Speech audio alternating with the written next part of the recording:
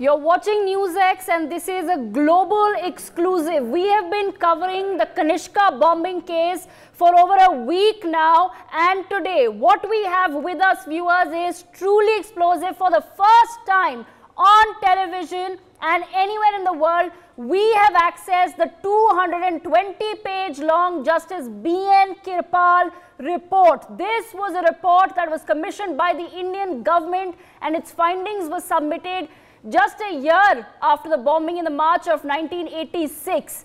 220 pages of conclusive findings of the Indian government we have with us. Let's put this out that you see it there on your screens. We have the report. I have with me Rishabh Gulati and Megha Sharma with us in the studios. Rishabh, over to you. We have to take our viewers through all the details. Okay, let's now do this one by one. Okay, ladies and gentlemen, as Devika has already mentioned, the report concluded, a committee was set up under Mr. Justice B.N. Kirpal, who was then the later Chief Justice of India. By March of 1986, in very quick time, the report came out with the culminations of the Indian part of the Court of Inquiry and Investigation into the air crash.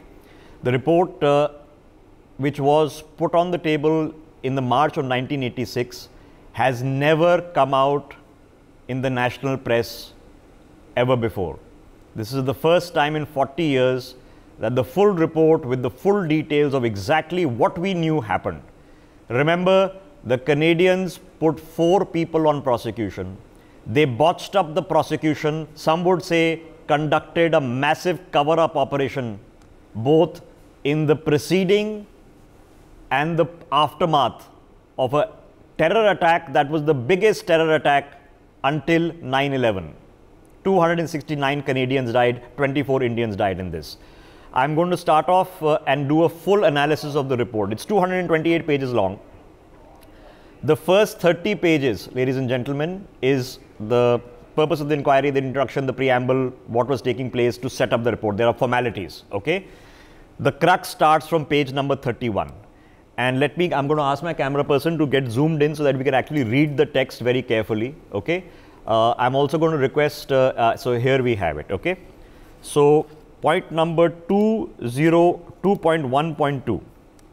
The flight from Toronto to Montreal was made up of the following: passengers originating at Toronto and their baggage, transit passengers and their baggage continuing their flight to Montreal, 2 diplomatic bags from the Indian Consulate General, Vancouver, via Air Canada cargo flight, and some Air India mail. The 5th pod engine and its associate parts. They were carrying a spare engine on board the aircraft as well to be brought to India. And interline passengers and their baggage from connecting flights as detailed before. This is the crucial thing because it was the transit passengers' baggage in which the bomb was planted. 2 passengers boarded from Saskatoon from Air Canada flight AC-102. 4 passengers came from Edmonton from Air Canada flight AC-106. 1 passenger came from Winnipeg on Air Canada flight 170. 4 other passengers from Winnipeg on the same flight. And this is the flight from which the bomb was transferred over. 10 passengers from Air Canada flight AC-136 from Vancouver. Okay, just hold on to this, hold on to your thoughts, and I'm going to get into some details on this so that we can have a more detailed and relaxed conversation. We need a steady camera so that we can focus on this. Okay. 1 passenger. Can we get rid of this watermark for a few seconds so that we can read the report, please?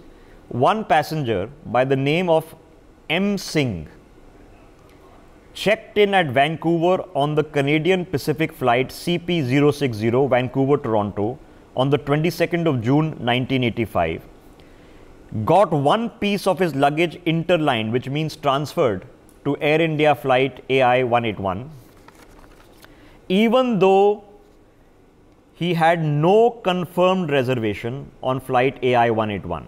This passenger, however, did not board the flight at Vancouver itself and also did not check in for Air India flight 181, 182 at Toronto. It was this passenger, M. Singh, who put a bag on board the flight in Vancouver, did not board that flight, okay, did not board that flight, and subsequently never boarded AI Flight 182 that blew up 190 kilometers off the coast of Ireland, killing all souls on board in the most horrific of fashions. Now, here is another interesting piece of detail which is going on what was happening at the airport. At 19:30 hours, announcement was made for the primary security check of the passengers and their hand baggage. The passengers passed through the door frame metal detector and their hand baggage was checked in through the X-ray machine. The passengers were also subjected to physical security check with the help of handheld metal detectors. The transit passengers to Montreal and their hand baggage were also subjected to these security checks, while their checked-in baggage, after clearance by the Canadian customs authorities, was placed by the passengers themselves on the conveyor belt while they were still in a sterile area. In this way, there was personal identification by the passengers of all checked-in baggage, except the baggage which had been interlined to this flight, which means that the people who boarded the flight at the last pit stop before heading over the Atlantic, there was a physical checking of the baggages and each baggage piece had been personally identified. What could not and was not identified was the baggage that was coming in from the transit side. Of all the passengers I've mentioned on the transit slide, the flight was closed for check-in at 21:50 hours. There were 10 no-shows. 10 people holding tickets did not show up to board the flight. The security checked passengers remaining in the holding area till boarding was announced. At the boarding gate, secondary security checks. The passengers were frisked and their hand baggage was physically checked, which means that there is a certain sense of confidence that it is very unlikely that the point of interjection of the bomb happened in the hand baggage, and the later forensic evidence will prove that it was indeed the forward cargo hold where the bomb was planted, and it was planted in a transit bag, most likely with this passenger who never boarded any of the flights. The more details go on over here. Now, here is the interesting part in 2.1.7. 68 transit passengers had disembarked at Toronto for completing customs and immigration checks. However, only 65 of these passengers reboarded the aircraft, as per the transit cards collected at the boarding gate.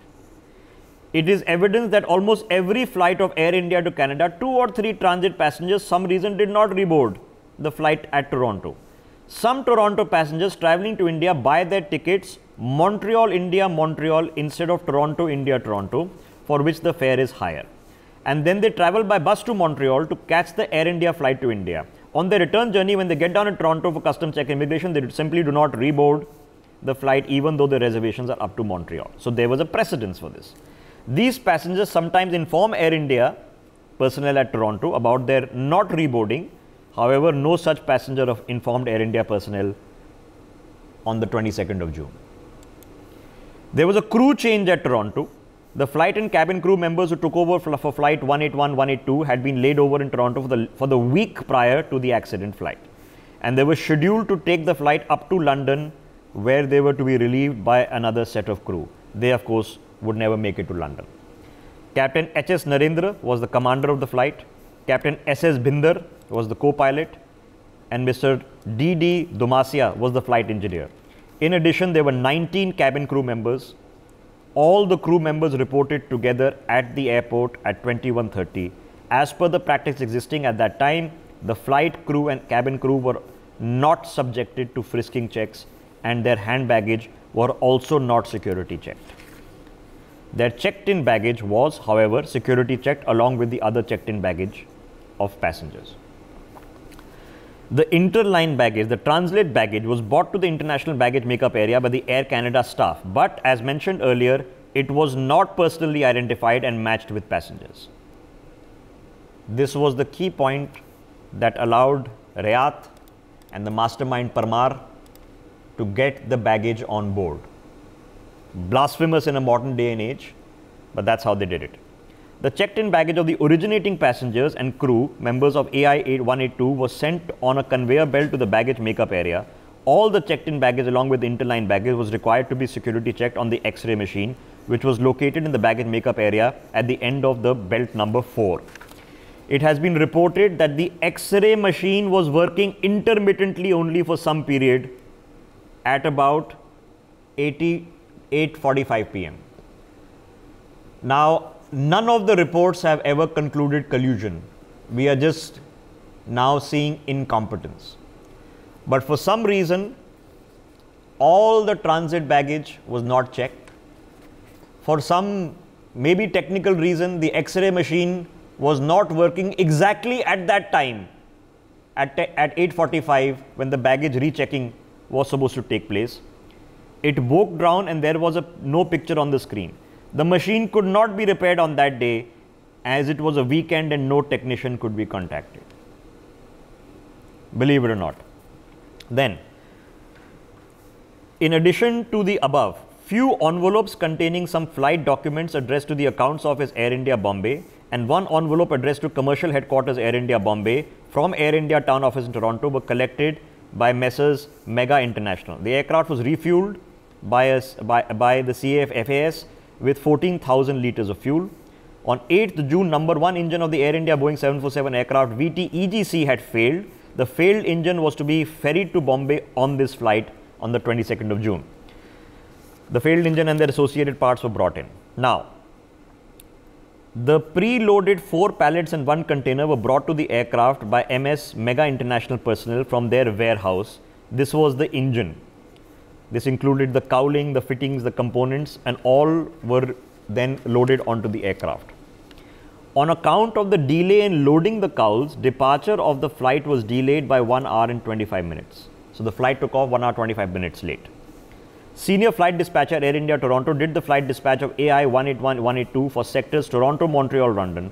He briefed the flight crew members about the flight plan, weather, air traffic control, and fuel requirements. The flight plans for the sector Toronto, Montreal, London were duly accepted and signed off by the commander of the flight, whose name we've already mentioned here. Now, the aircraft took off just past midnight on the 23rd of June 1985. The maintenance manager and passenger service supervisor of Air India travelled on board the aircraft for their duties at Montreal. In all, there were 270 passengers on board in addition to the 22 crew. The route from Toronto to Montreal, the flight was uneventful and the aircraft landed in Montreal. No issues were reported on the flight between Toronto and Montreal.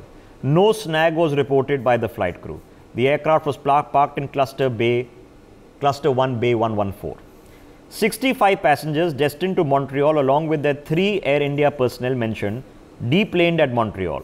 The remaining 202 passengers who had joined the flight at Toronto remained on board the aircraft as transit passengers were not allowed to disembark at Montreal. Baggage handlers offloaded 3 containers of baggage, 1 valuable container and 4 cargo containers from the aircraft. This was the stuff that was removed from the aircraft. Transit check C of the aircraft was carried out at Montreal. The flight engineer also carried out pre-flight inspection, found that the rear latch handle of the 5th pod engine fan cowling was loose. He informed the same to an Air India technician who flared the handle and applied high-speed tape. There was no other snag observed during the inspection.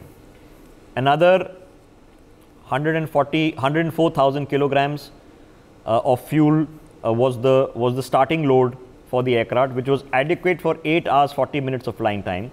The commander accepted and signed the certificate of acceptance of the aircraft. All the checks were completed. Now, there was no other cargo for this flight accepted for a small package weighing less than 1 kilogram containing medicines for a cancer treatment of a patient in New Delhi. This parcel was received at 3:30 on the 21st of June and loaded onto the container. 5 baggage containers, 1 valuables container and 2 empty containers were loaded thereby into the aircraft. The checked-in passengers and their hand baggage went to the departure sterile area. At the entrance of the departure sterile area, staff used X-ray units and metal detectors to check the passengers and their hand baggage. At approximately 1 a.m. on the 23rd of June, after the primary security check was completed, the passengers proceeded to the boarding gate number 80. At this location, the secondary security check was done. Hand baggage were also subjected to further physical and visual check by the crew. A total of 105 passengers boarded the flight AI-182 at Mirabel Airport. This is in Montreal.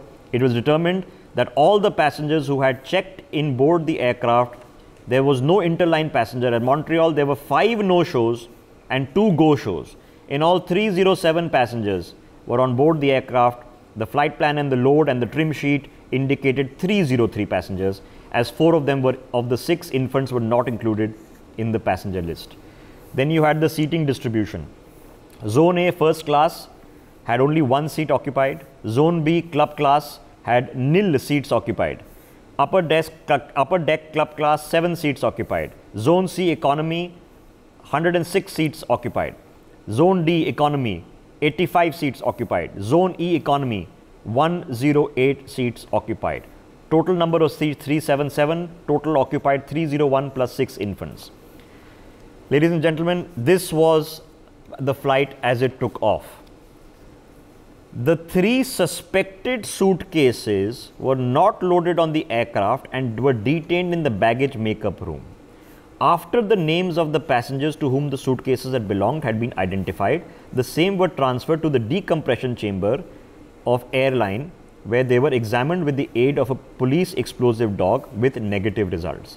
The suitcases were kept overnight in the said chamber, and they were opened. It was found they contained no explosive items.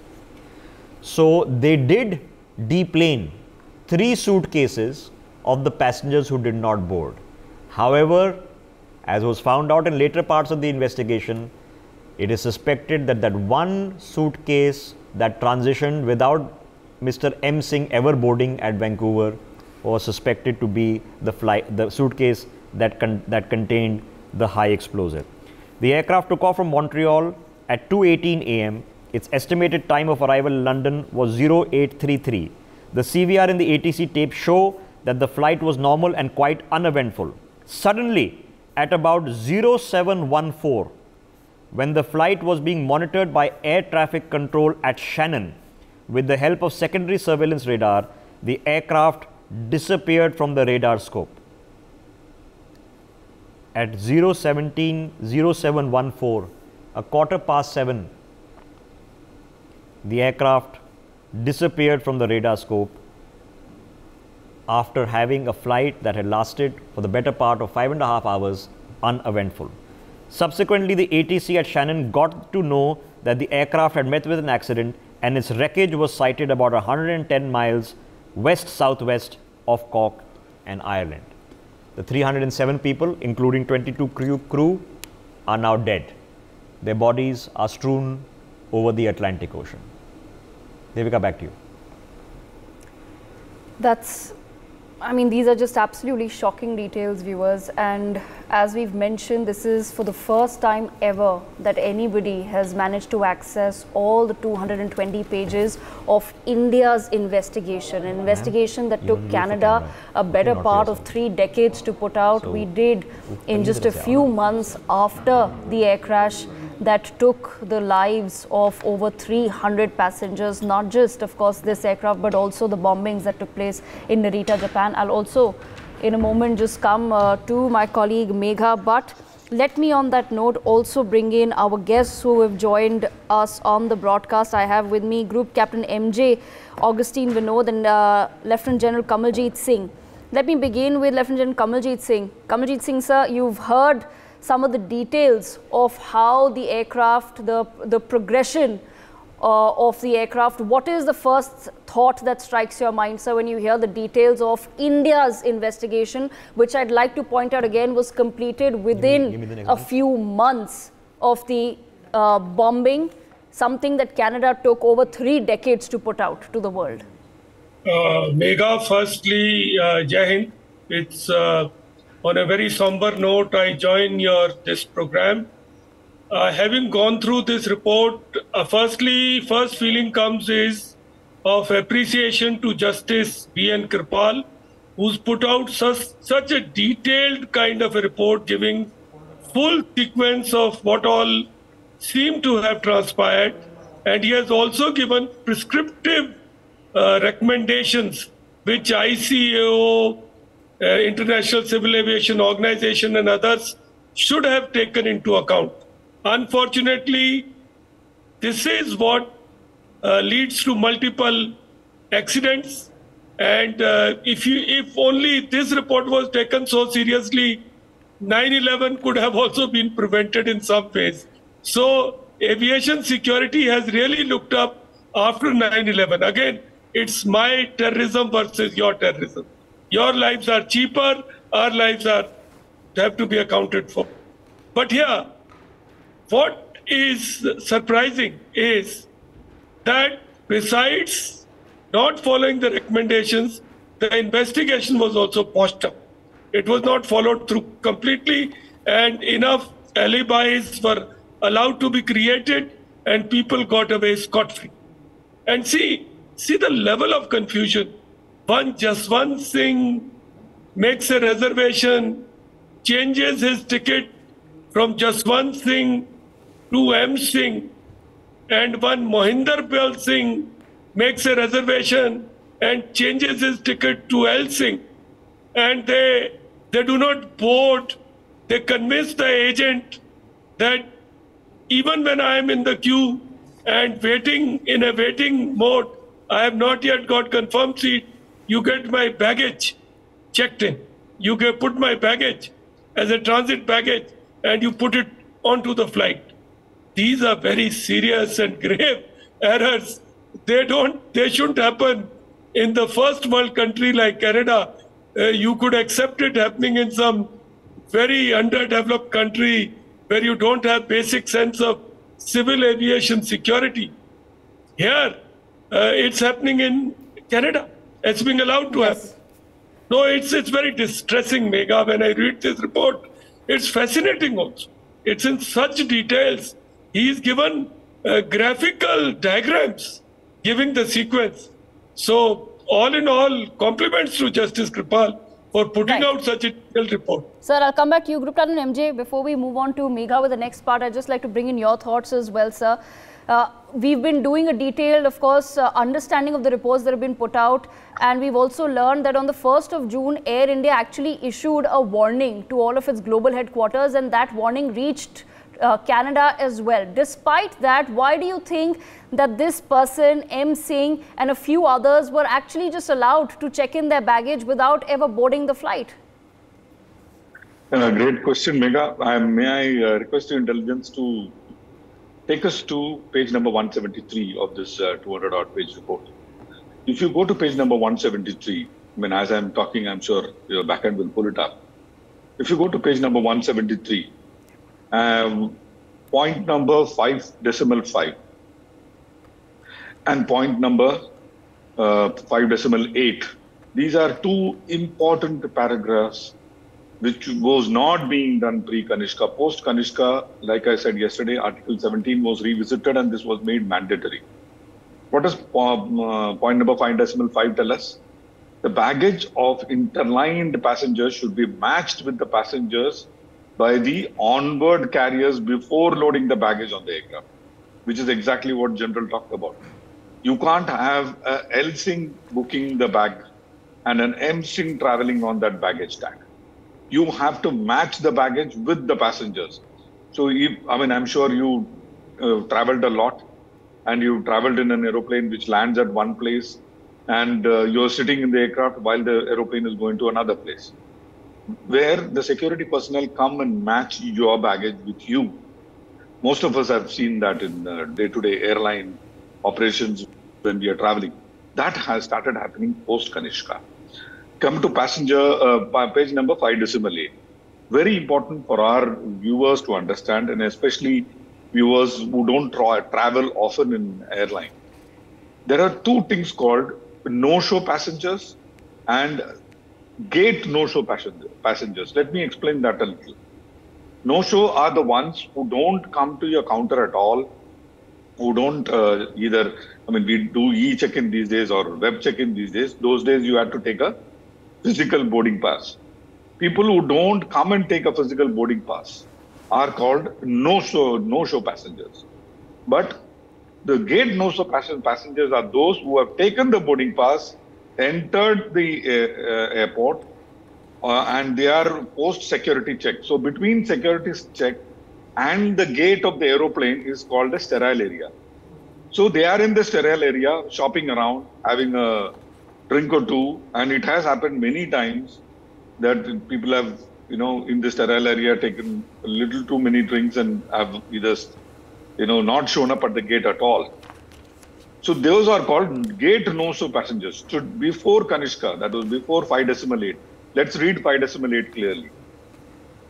Passengers count should be done at the boarding gate, and in case of no gate no-show passenger, it has got no gate show likha hai, but actually today it is called gate no-show passengers.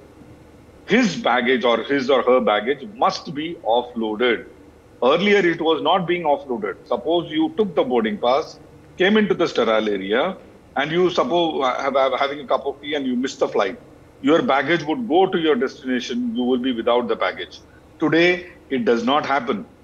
If you don't board the aeroplane, the baggage handlers again have to climb up the entire baggage mountain and take out your baggage. That started happening because of 5.8, and it didn't happen immediately. It took ICAO another 1 year plus to implement this particular rule as part of the international rule. So it became an international rule post Kanishka. 5.9 is also something very, very important. The earlier X-ray machines were not mandatory.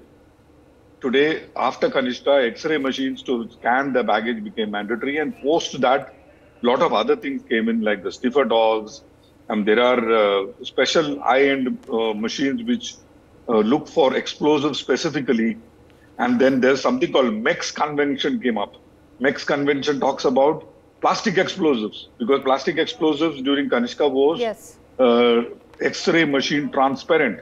So in MEX Convention, they said, okay, plastic explosives also needs to be marked as such. That means any plastic, suppose I'm a plastic explosive manufacturer, I will have to put some dye identifying my explosive. So when you, during the explosion, you can come up with plastic explosives, you know who's the manufacturer. Over to you, Megha. Absolutely, sir. Thank you so much for bringing us to some of those recommendations as well. Brian, I'll come to you in just a moment. Please stay on. You've, of course, managed to access this report for NewsX, so we'll come to you in just a moment. But going back to Megha so that we can just go over more details, Megha, with our viewers.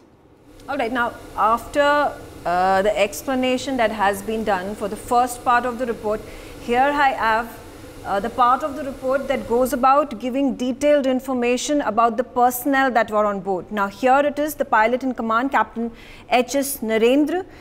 He had an experience of several years. He was aged 56.5 years, date of birth 25th November 1928. He joined Air India on 1st of October 1956. Now, amidst all the other information that has been provided about H.S. Narendra is about his total flying experience, which was 20,379.15 hours, his pilot in command experience of 6,364.50 hours, and so on and so forth. I'm going to again bring forth the other co-pilot that was flying the aircraft, and here it is, Captain S.S. Binder. Captain S.S. Binder, again 41.5 years of age, date of birth 30th November 1943, joined Air India on 12th of October 1977. There is also details of his flying experience to ensure that there is no discrepancy that is found when the report was filed. So every single person, every single part has been dissected and provided in the report. Now there is also information about the flight engineer, Mr. D.D. Dumasia. Now he was aged 57.5 years of age, date of birth 10th of October 1927. He joined Air India on 27th December 1954, and he held the flight engineer's license of number 37, which was valid up to 6th of December 1985. Now again, his information, his medical records, his medical examination that was done prior to him actually being on board of the flight. Then there is information about the cabin crew.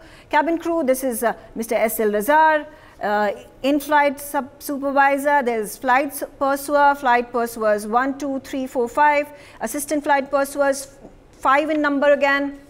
And there are air hostesses from 11 to 19, which is 9 of them, all details that have been provided about that. Then there's also information about the aircraft, which was manufactured by Messrs. Boeing Company under 21473 serial number. The aircraft was acquired by Air India on the 19th of June, 1978. And this is all general information that has been provided to do deep in-depth analysis of what went wrong. There are also information about how this flight was ready to go with no snags, with no incidents, but what has also been provided was in the past, were there any incidents or snags that had been witnessed by this flight in the previous takeoffs and the previous journeys it had taken forth. Now, with regards to an incident that had taken place on 13th of July on 1984, there was a flight that had gone and landed in Dubai. There were other such incidents that have also been reported where the flight had gone to Delhi, to Rome, to London, to again Delhi, and then again in Dubai. I'm going to move on to the other important information that was provided, particularly with regards to the aircraft which was traveling to London from Toronto. Now, there was some difficulty that was experienced while loading one of the pallets having intel cowl of the pod engine. To enable the loading of the cowl, the Air Canada engineering and the maintenance personnel removed door stop fittings from the craft cargo compartment door cutout. After removal of the fittings, the pallet could then be loaded, and all the removed fittings were then reinstalled, and the removal and the installation of the fittings was certified by Mr. Rajendra. Now, okay, also this is all information with regards to all that was done to ensure the fitness of the aircraft. And then if we take a look at okay, this information. Now, as per the inspection report that was submitted, it showed that there was no corrosion that was noticed on the significant primary structural members of the aircraft. Surface corrosion was however noticed on some of the members below the toilets in the galley. So again, you know, there has been an overall check that had been done, and all information again has been corroborated in this report. There is also meteorological information which goes about providing what was the surface wind, the surface visibility, surface temperature, the cloud conditions, freezing levels, and so on and so forth. With regard to the upper air situation, the report indicates that mainly west or west-northwest airflow covered the area of flight 310. The jet stream was centered at around 48 degrees north, and sunlight conditions were prevailing at the time of the accident. There were no segments valid for the area at the time.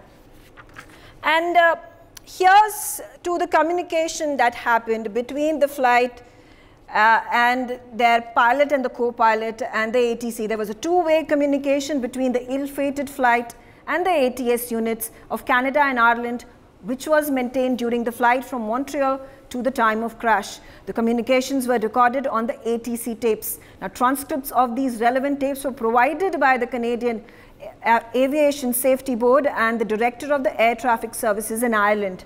Now, from this transcript of communication, it is observed that the two-way communication between the aircraft and the various ATS units was normal, and the last contact with the aircraft was at 709 hours, 58 seconds, minutes, and then it also informed that the Shannon UAC that it was squawking, and the tape transcript also showed that the aircraft did not transmit any information regarding the emergency and on which it was last working with Shannon UAC or on distress frequency of 121.5 megahertz.